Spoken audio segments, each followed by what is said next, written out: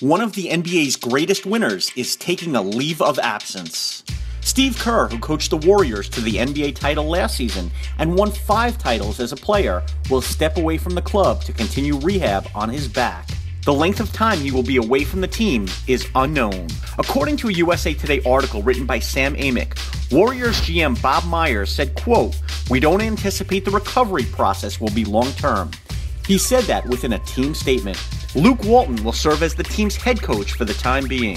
The 35-year-old Walton, who is a widely respected assistant coach, was part of the Lakers teams, which won back-to-back titles in 2009 and 2010.